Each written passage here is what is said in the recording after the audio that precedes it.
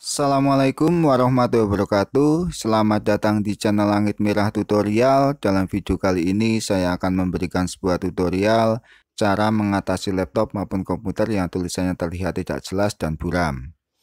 Dapat teman-teman lihat di sini pada tulisan Adobe maupun Corel, di situ tulisannya terlihat buram dan tidak jelas. Kita akan memperbaiki tulisan tersebut sehingga terlihat jelas dan tidak buram.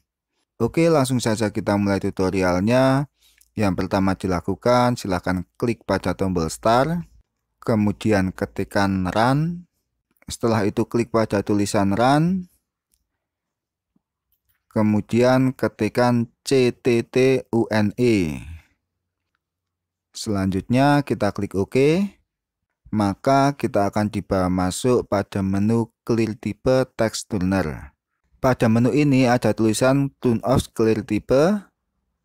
Silakan teman-teman centang di situ, dan ketika kita centang maka dapat dilihat tulisannya secara otomatis berubah menjadi lebih jelas. Setelah itu kita pilih next, kemudian next lagi, maka kita akan dibawa pada menu step pertama.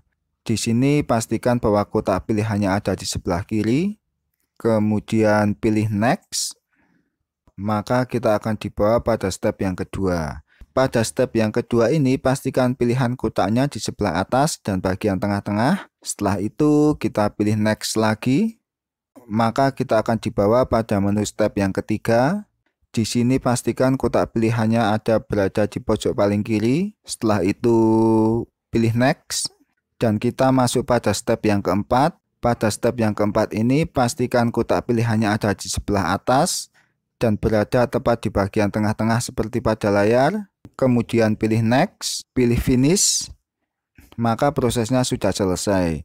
Dapat teman-teman bandingkan di situ, awalnya tulisannya terlihat buram dan tidak jelas, sekarang tulisannya sudah terlihat jelas dan tidak buram. Demikianlah tutorial kali ini, semoga tutorial ini memberikan manfaat. Saya akhiri, wassalamualaikum warahmatullahi wabarakatuh.